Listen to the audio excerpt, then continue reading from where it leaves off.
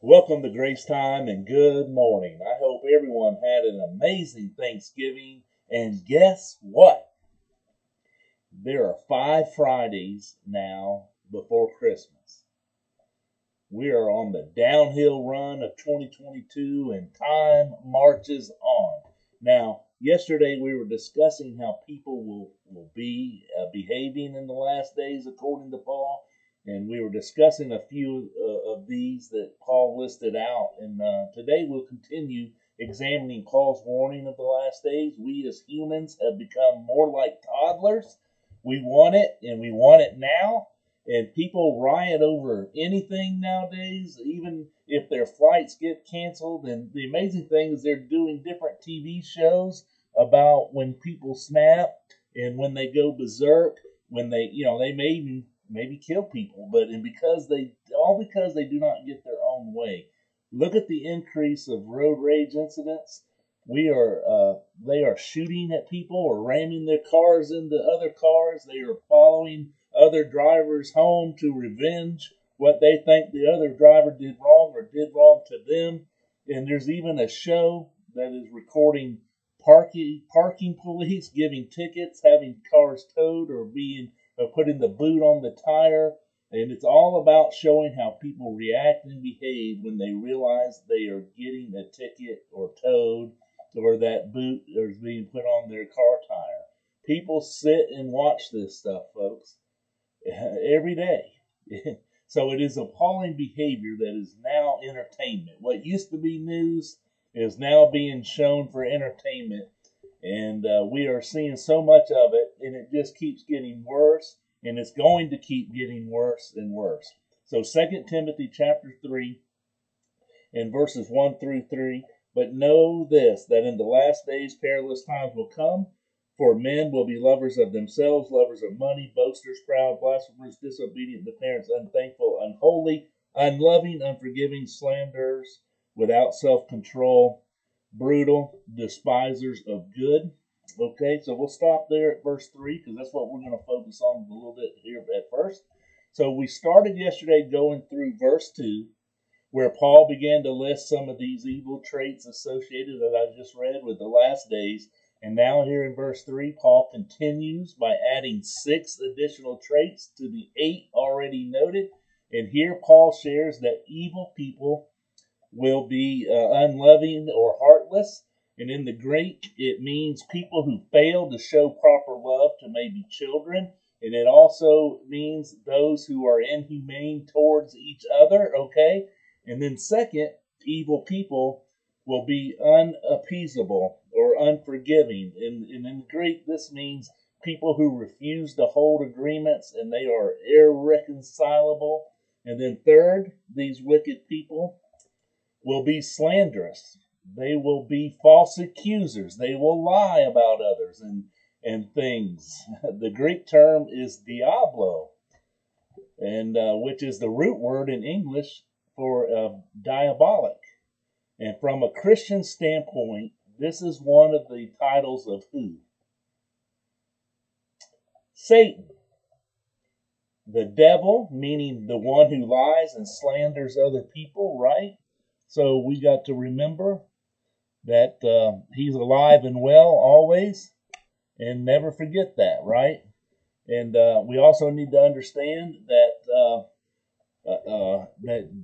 the Satan is a hallmark of this fallen world in a way. It's the tendency to tear others down with gossip, lies, and hateful speech, and that's what Paul's referring to here. And then fourth, these evil people will be without self-control. Self-control is part of the fruit of the Spirit, right? And the presence of self-control is mentioned frequently by Paul as an important trait in the life of a Christian. So what does self-control imply? It implies a person who is not selfish or arrogant. And then now fifth, evil people will be brutal. And now in the Greek, this means they will be savage or untamed. Paul's use of it here might refer to violence, but it certainly implies a wild and uncontrolled attitude. And then sixth, Paul says that evil people will be known for a hatred of godly things or despisers of good. Interestingly, Paul utilizes a word in the Greek that suggests a very personable aspect of hate. So, in other words, these evil people do not merely despise goodness, they specifically dislike good people. And this certainly agrees with Jesus' warning to his disciples, if you remember. You remember when he told them, those who love God will be hated by the world? And now let me just read 2 Timothy chapter 3 and verse 4. Traitors, headstrong, haughty, lovers of pleasure rather than lovers of God. So here's some more. 1, 2, 3, 4. 4 more traits. Paul continues to list the traits of evil people right in this verse. So there's 4 more. And first, evil people will be traitors. This accusation is more focused on one's behavior. Traitors are those who actively work against the interests of their so-called friends or allies. And then second, evil people will be headstrong, or the word reckless.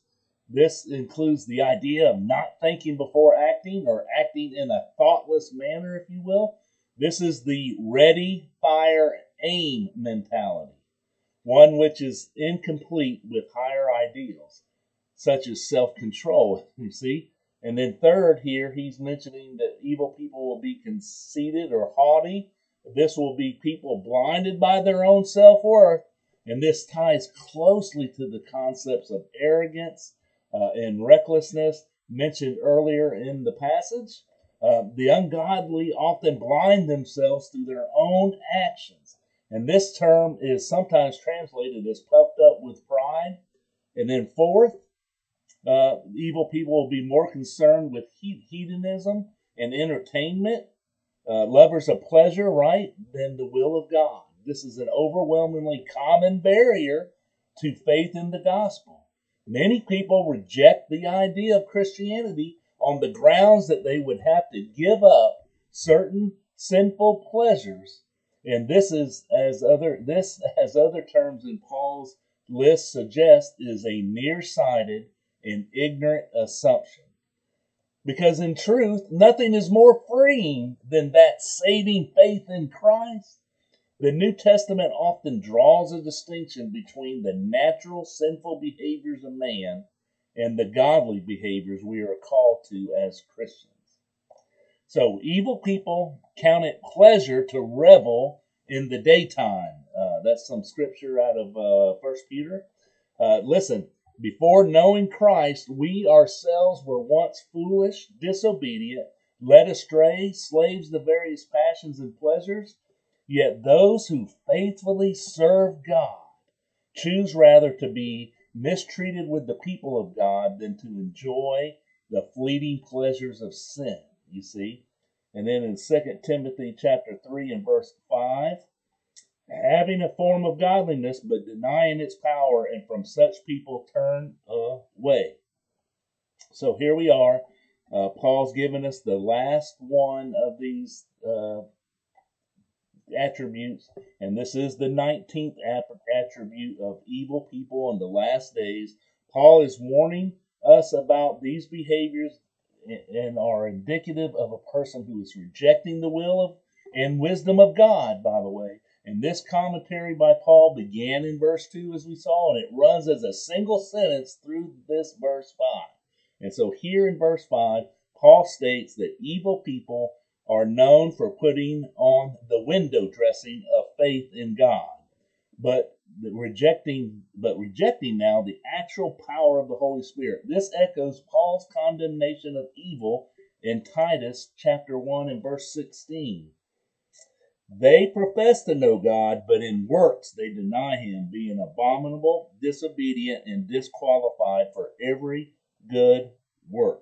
Talk is cheap, folks. Talk is cheap. Actions speak. These wicked ones want to be seen as good people, or as spiritual people, or as teachers, but we're not truly following God. And then in 1 Timothy chapter 1 and verses 3 through 7, As I urged you when I went into Macedonia, remain in Ephesus, that you may charge some that they teach no other doctrine, nor give heed of fables and endless genealogies, which cause disputes rather than godly edification, which is in faith. Now, the purpose of the commandment is love from a pure heart, from a good conscience, and from sincere faith, from which some, having strayed, have turned aside to idle talk. And now verse 7, desiring to be teachers of the law, understanding neither what they say nor the things which they affirm. So this is a warning about heresy in doctrine and in life, right? And so they had religion, but they did not have a legitimate relationship with God built upon truth. And now 2 Timothy chapter 3 and verses 16 through 17, I want to share. All scripture is given by inspiration of God and is profitable for doctrine, for reproof, for correction, for instruction in righteousness, that the man of God may be complete, thoroughly equipped for every good work. This would also include those who overtly pick and choose, if you will, when to obey God and when to dismiss his message, you see? So after a lengthy description of evil people, Paul gives a blunt application. Avoid such people. So two important observations we can make here. First, this advice is in a personal letter to Timothy. So the wicked ones Paul is referring to, right, existed when this letter was written. Paul had specific people in mind whom Timothy was to avoid. And these people could tempt him to sin or to turn him from true teaching. And now, secondly, I want to get into this. Avoiding false teachers is somewhat different than dealing with other people.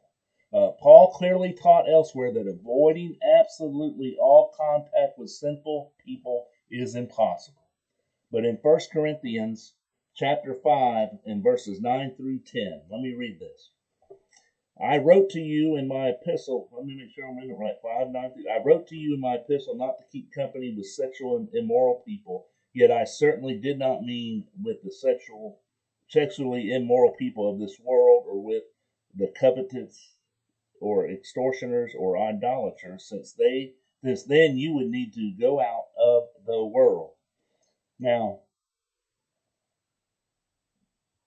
Paul here, while keeping away from immorality is important, and in general, right? But Timothy is to specifically steer clear of those who claim to follow God, yet denied it through their false accusations or false actions and teachings, if you will. It's particularly important for Christians to demonstrate a clear separation from those who claim to be Christian, but whose actions say otherwise. And I'm telling you, you've got to pay attention where you go to church. You need to be well grounded in the Word of God and to understand where you're attending to ensure that the people that are in leadership, and including the pastor, are not having these attributes in which we've covered, that it is a true Bible teaching church, that people are growing spiritually, people are moving from shallow water faith to deep water faith, and they begin to just go for God 100%, wholeheartedly serving the Lord. That's very important. If they're just sitting like bumps on a log every Sunday, and that's the only time that they get together and do anything, I would caution you. You need to pay attention. You need to be where there is true leadership leading people to spiritually grow, leading people to do things. And I'm not saying we do works for salvation. We know that's a free gift, but I'm saying that there needs to be movement among the believers, among the Christians. They should be serving one another as well as doing things to bring others to know the Lord Jesus Christ. So if you sit there and it's week in and week out and that's it, you need to really evaluate where you're attending and what is happening in your spiritual life. Let's pray together. Holy Father, just thank you again for all the blessings that you have bestowed upon us in our lives. And Lord, we thank you for the gift of life. And we just pray that we will just continue to pick up and put these tools in our toolbox and to apply these things in our very lives so that others will see our actions and behaviors and see the Lord Jesus Christ in us and through us in this dark, broken, and evil world. And Lord, we just pray for all of the unsaved. We pray that they will come into a understanding, knowledge, and accept and believe upon the Lord Jesus Christ as their personal Savior. And Lord, we just pray that you'll just assist us to continue to have a safe and blessed weekend ahead. And Lord, we just pray all of these things in your Son's name, the Lord Jesus Christ. Amen. Well, thank you for joining me here on Grace Time. I'm so glad that you did. And listen, again, like I said, I didn't know if we could get through this today, and we'll be back with this on Monday. But it's okay. It's how we do it, right? And the next thing I'll tell you is, if you're ever in North Central Florida, come to Grace Place Inverness. I'm telling you, you will not be disappointed. It's a wide open, fun-loving family that's looking to just wholeheartedly serve the Lord. So come visit us. You can go to www.graceplace352.org.